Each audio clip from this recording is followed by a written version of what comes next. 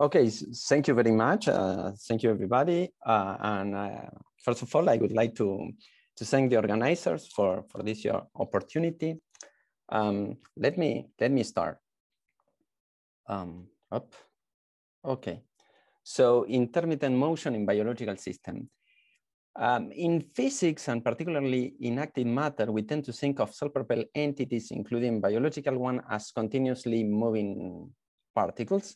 But if you think of, in terms of locomotion of animals and organisms in general, it's not a continuous process, and typically it's an intermittent one. And this, in the figure, is a kind of illustration. You see one individual, let's suppose an animal that is moving, at some point stops because need to rest, feed, check for predators, or look for food, and then it's going to move again, and so on. So basically, this is in general an intermittent behavior. Motion is intermittent in general, and that applies as well for groups, not only individuals.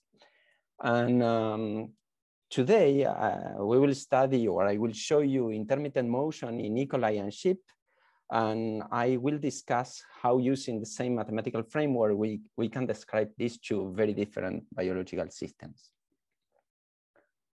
Okay, so I start with bacteria. I'm going to talk about Escherichia coli, but I'm going to show you data about this particular strain that is the enteromorrhagic Escherichia coli, which is a serious pathogen.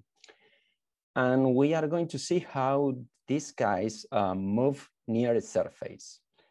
And first, what I'm showing you, what I'm going to show first is how they move near a surface without performing any addition to the surface. And this is what you observe. Basically, these bacteria, what they do is they move in circles. This is what you can see here. This is due to hydrodynamics. Hydrodynamic interactions basically push the bacterium towards the surface and also forces the bacterium to move in circles. Now, if you think that something of interest is sitting on that surface, let's suppose, I don't know, a food patch or a cell that eventually the bacterium could infect, this way of moving, moving in circles, doesn't sound a very efficient way of exploring the surface.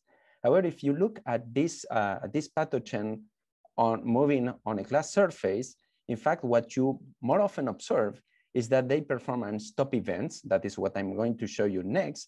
And you will see that in these stop events allows the bacterium basically to reset, to escape from these circular trajectories by setting a new direction of motion. That is what you are going to see here. There is a stop, has reset the direction of motion, and now is in another circle, but managed again to reset and basically gets trapped again in this circular orbit, but it's going to perform another stop event. And by doing that, we will see later that they manage to explore in a more efficient way a surface.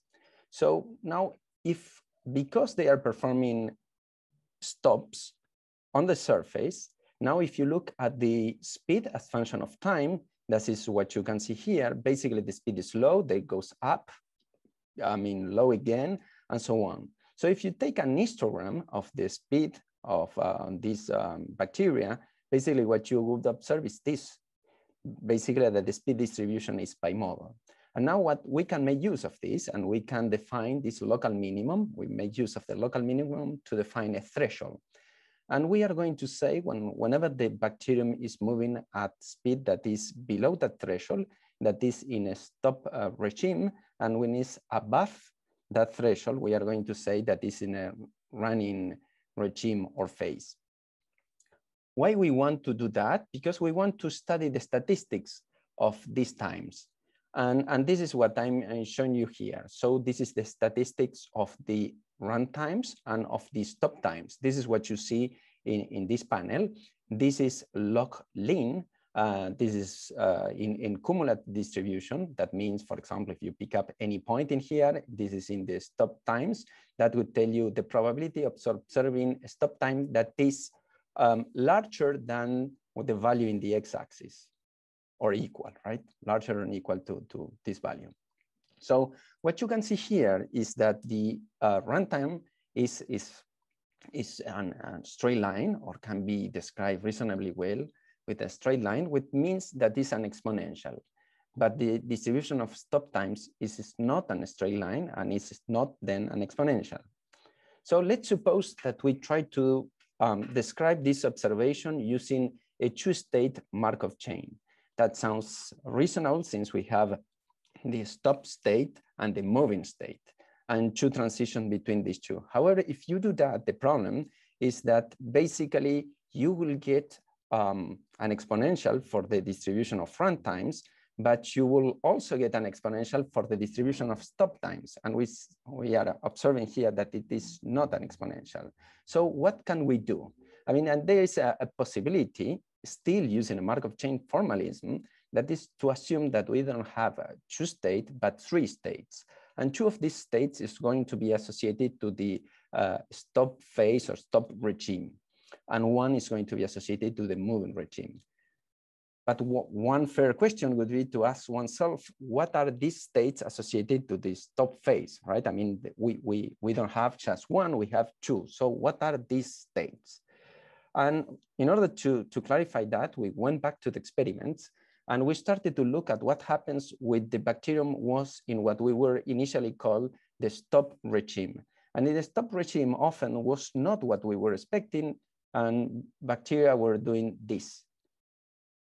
As you can see, what is happening is the bacterium is getting tethered to the surface and performing this rotation, which is quite common in experiments with bacteria, with tethered bacteria to the surface. And that led us basically to define the following stage. Two is running. We are going to associate it to running. One is when the bacterium is in this state, and zero means that the bacterium is performing no motion and no rotation as this one. Okay, so having a definition of each of these states, now what you can do is basically you can compute for how long the bacterium is in each of these states, state 0, 1, and 2. And this is what you can see here, again, is in the survival curve associated to these times. And what you can also compute is the probability of going from 0 to 1, 0 to 2, 1 to 0, 1 to 2, and so on. That is what you see in this panel. Now, if you know these measurements, how long is in each of these states, as well as the probability of going from 0 to 1, 0 to 2, and so on, you can compute all transition rates in the Markov chain. And this is what you obtain. I mean, you have 4 transitions that are different from 0, and this circuit. Now that we know how we can describe this transition from different states for a bacterium, now what we want to do is to plug this in an equation of motion. Basically, what we want to use is this knowledge to describe how bacteria move near the surface. And then we are going to describe the bacterium as an active chiral particle, but experiencing behavioral shift. How we are going to do that? So the equation of motion is given by these two equations. One is related to the update of the position of the bacterium, and the other is the update of the moving direction of the bacterium. Let me skip the details. So you have these two equations. There's our Langevin equations. What is important to realize here is that you have that this equation, this Langevin equation, depends on this IT. IT is the behavioral state that takes values 0, 1, or 2. And there are functions in here that depends on the value of IT, like the speed or the value of omega. So depending on which behavioral state will we be affecting this equation. Now, how can we describe how bacteria move using this type of equation? That sounds at first glance that the only option is to perform simulations, but likely one can do some analytics here. You can try to describe what happens with these guys in terms of the probability of finding the bacterium in state I in position X, moving in direction theta at time t. And you can derive equations for these probabilities. And if you try to do that, you are going to end up writing a forward Kolmogorov equation with transition terms, which is the system of equations I'm showing you here. And if you do the math associated to this system of equations, you can obtain the diffusion coefficient of the bacterium. And this diffusion coefficient, what one needs to remember, depends on the topology of the Markov chain that we have seen before, as well as on the actual values of the transition rates. And okay, so now let me show you the behavior of the diffusion coefficient as function of one of these transition rates. This is the transition rate 2, 0. I mean, this is the transition rates that tell you how you go from state 2 to state 0. And this transition rate is the one that controls the average runtime. So it's the one that is controlling the runtime of the bacterium. There are two limits that are easy to understand. On one hand, what you have is here is when this K20 is 0, meaning that the bacterium is not performing any stop event. If the bacterium is not performing any stop event, then it's trapped in these circular orbits. And because these orbits, the circular orbits are noisy, you have a non-zero diffusion coefficient, but the diffusion coefficient is not too large. On the other hand, if K20 is too large, that means whenever you start moving, you quickly will perform a stop, then you barely move, and the diffusion coefficient is very, very low. And as you can see, there is an intermediate value, an optimal value, that is the value that maximizes the diffusion coefficient. And what is interesting is that these Escherichia coli, the enteromorphic ones that we are looking at, they operate at this optimal frequency that maximizes the diffusion coefficient. That may look like a coincidence, but we look at other bacteria and on different surfaces. And for the bacteria that perform transient stops on the surface, we found that it seems that all of them operate at the optimal frequency that comes from this model. Okay. An important observation here. What I'm showing you is the diffusion coefficient as function of this transition rate to 0.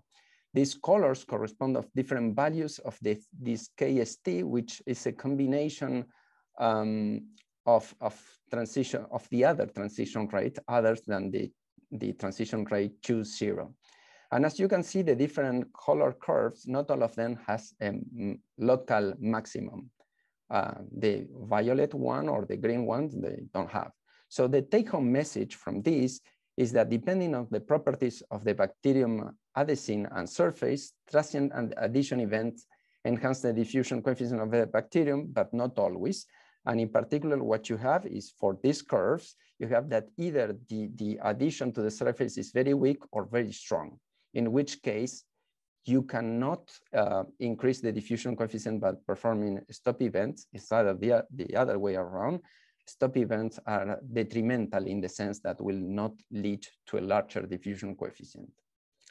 Okay, so the summary of this part is that bacteria explore surfaces by performing transient addition events, at least for the ones that we have explored. And I have also shown you that there exists an optimal stop frequency that maximizes the diffusion coefficient. And finally, the third point is a bit speculative. That is that perhaps, that is, I mean, just an idea, that perhaps bacteria have evolved to become optimal surface explorer rather than very good 3D swimmers. But that is, again, a speculation. Okay, now, just to tell you what we are doing right now. Right now, we are looking at how bacteria, pathogenic bacteria, search for host cells that they invade. This is for this experiment is for Salmonella, and we have a recent paper on that. Okay, I move on to experiments with sheep. These are experiments with a group of 4 individuals. This is in a square arena of 50 meter by 50 meter. And what I want you to focus on here is, I want you to pay attention to the fact that these animals, what we'll be doing is they will be with the head down most of the time and grazing. From time to time, you will see that they go with the head up and so on. And they from time to time, they will perform a long well, relatively long collective phase. And basically they will stop and they will move. This is what I want you to see in this movement. So as you see, they are not moving much, they are grazing, and now they are going to perform a long displacement, and again, a long displacement, and then they stop. And okay, I'm going to stop here the moving. So now we change, we are looking at a very different biological system, but we can still follow the strategy that we use with to understand the behavior of bacteria. What we are going to do is we are going to look at the speed as function of time this is for one individual, the individual number one. And what you can see is that the speed goes, again, takes large values, then low values, large values, low values, and so on. If you make an histogram of the speed, again, you look at the speed distribution, you find that, again, is a bimodal distribution. And again, you can use the trick of defining this local minimum to define, use the local minimum to define a threshold. And we are going to say that when the individual moves and a speed that is below that threshold is in a non-moving or stop regime. And when it's above, we are going to say that it's in the moving regime. And you can also use this threshold to basically convert this signal in a binary signal. And then with this signal takes value 1 means that we are in the moving phase, and with takes value 0 means that we are in a non-moving phase. Okay, so now we are going to do something very similar. So what we want to do is to look at the distribution of these times, the times the one individual is moving and the times that the individual is not moving. And this is what I'm showing you here. This is the distribution of run times. And as you can see, it is this is lean and can be well described by an exponential, but the distribution of stop times is not an exponential, rather has a gamma shape. So again, same question, can we understand this using two behavioral states? And the answer is as before, no, we cannot, because if we do that, we will get also an exponential for the stop times, and we see that it's not exponential. So can we understand this using a more general Markov chain formalism? And again, the answer will be yes. And with the same trick as we used before, we will use three behavioral states, two of them associated to the stop regime. And if we do that, we can describe basically this type of gamma shape distributions. Now the question is, again, what are these states? What is this S1 and what is this S2? And basically here we are going to say that when the ship is with the head down, is in a state S1, with the ship is not moving, but with the head up, we are going to say that is in state S2, and M means that is running. And again, knowing this, we can compute by following exactly the same protocol as before, all transition rates, and basically you obtain the behavior, the behavioral transitions of one individual. But here there is something that is different from the experiment we observed with E. coli. Now what happens, this is a group of 4, and what we can see is that they exhibit this is for ship 1, 2, 3, and 4, and you can see that these individuals exhibit a highly synchronized behavior. Whenever ship 1 is moving, ship 2 is moving, 3 is moving, and 4 is moving. Basically, they exhibit almost exactly the same behavior. And so how can we understand that? And how can we describe this? So if we know how individuals move and we manage to reproduce the data of an individual, of one individual, now what we need to do is to couple them. And in order to couple them, what we are going to do is we are going to assume that individuals the transition rate depends on the state of neighboring individuals. Now, how can you, experimentally put in evidence this, and how can you obtain the functional form of these transition rates? And one possibility is to use train individuals. These individuals have a vibrating collar. Whenever this collar vibrates, the chip is going to move towards a yellow panel, and it's going to do it because it's going to receive a reward. And basically the experiment like this, we start with a non-moving group. We are going to call one of these individuals, I mean the trained individual, that is going to induce the motion of neighboring individuals. And basically the question that we ask ourselves is for one individual that is behind, what is its probability per time units that remains in this state or joins the others. So basically the question is, should I stay or should I go, right? Like with the others. So let me show you an experiment. The experiment, you will see the trained individuals is around here and is going to move towards this panel. This is going to happen soon. Now it's happening. There is the trained individual and everybody is following. And what we do is we compute the time the time at which they start moving following the trained individual or the others that are in motion, in fact. And by doing this kind of experiments, one can obtain the functional form of these transition rates and put in evidence that that it depends on the state of the neighbors. So this is what I'm showing you here. And now what we can do is we can plug these transition rates. I mean, our knowledge on how they transition from different behavioral state to fit that, to put it in an equation of motion that describe how they move in space. And basically we will do it in a very similar fashion as we did it with bacteria. And again, this equation of motion is going to depend on the behavioral state. So now what you got, yes? 5 minutes. Okay, very good. So here, what you see is in experiments. So this is a way of representing the data. You see these are with the head down, and you will see that may have also the head up, and they may move or stay. So this is what you see for the experiments. Basically, they go head up, head down, and suddenly you have a collective motion of the group. This is from the experiment. And if you do the same with the model I'm showing you, basically you obtain a very similar behavior. So again, you see this transition head up, head down, and so on, and suddenly you get a collective motion phase.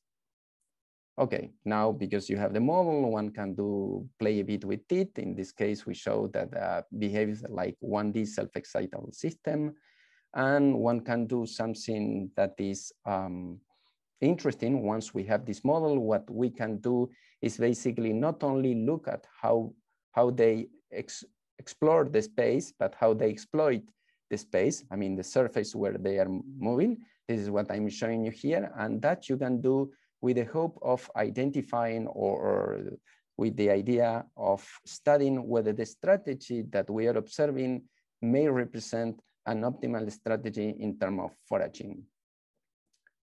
Okay, so now I'm almost coming to the end. I hope I have convinced you that we look at bacteria and sheep in a very similar way. Basically, what we look is how is the speed as function of time in bacteria and sheep.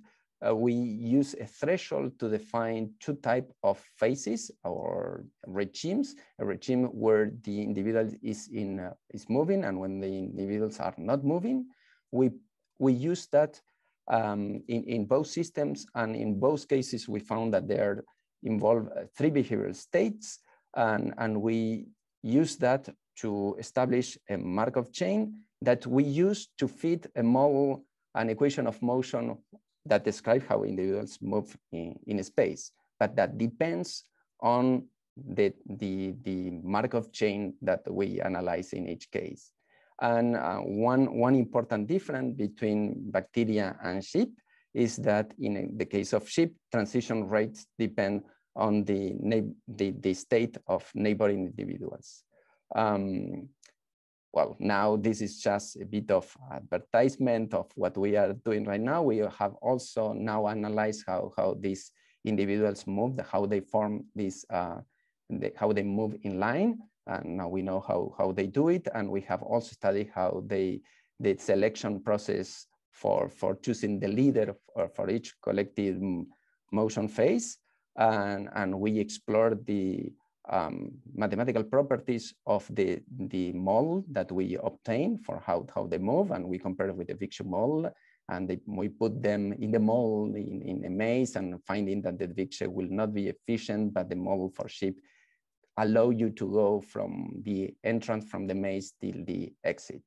And we also explore some other mathematical properties as how they do information pooling and how they can exchange private information. This is the first row is the student that helped me and postdocs. Stefan and Emiliano were involved with the experiments and the modeling with bacteria. Luis, Adrian, and Sylvain with the ones on sheep. And these are the two senior biologists that help us with all that. This is Dorota Shuruka from Monaco and Richard Bon from Toulouse. And thank you. Thank you very much for such an interesting talk. We have a couple questions in the chat. I don't think we will get to answer everything. Okay. But... So from Meredith, is it straightforward to identify individual sheep over time from the movies so that you know which sheep is which? And does it matter? I mean, yes, it matters. It's important, and we have done that. And yes, first you can, in case of sheep, hope that you can see here, you can paint them. You cannot see, but they have even numbers and or colors. We use different things. But anyway, if you follow the movie, I trying to show that. If you look at one of the guys, suppose I'm putting the pointer. I mean, if you go frame by frame, you can easily know who is whom. But on top of that, we do that. We put different colors and numbers on them to be able to identify them. Okay, so from Rafael Petrosian, you use three-state Markov chain model for modeling stop time distribution, which was not exponential. Mm-hmm. What other models are possible for stop time distributions? Sorry, I lost my, okay. So stop time distribution, which will fit the data, and how would you rule them out? Can you go again, or it's in the chat, right? It's in the chat, yeah. So what other models are possible for stop time distribution, which will fit the data, and how would you rule them out? I mean, that's a fair question that we can ask for everything, right? In life, we may wonder whether there are other alternatives to describe, I don't know, gravitational force or whatever. So this is the best option that we got. But the use of the Markov chain, the advantage it has is that we don't need to use basically a memory kernel or things like that. So if one goes to a different type of models, like with the memory kernel, it is possible that this also, I mean, I wouldn't rule out that it's not possible to describe this kind of data. But this is, I mean, this option of what we can ensure is that if you use a Markov chain, you need at least 3. That is basically what we are saying. And this stands out basically is a way of getting as well as kind of memory in the system. I mean, if you wouldn't, yeah, that, I mean, I will stop there, then we can go more in details about that. And often you can rule out these models, and this is something that we did simply by showing that if you enlarge your Markov chain or you complicate other models, you typically get more parameters. If you get more parameters, you may easily go into overfitting. If you go into overfitting, I mean, you have criterions like the Akaike that allows you to say, okay, the goodness of your fit is not going, does not get better, but the number of parameters that you are using is growing. So choose the model that is. Yeah, I see. Yeah. Thanks for your answer. What I meant, like, could you have maybe just 2 states and different like model? But no, maybe we can discuss it in the discussion. Okay, we choose, okay, yeah. Thanks.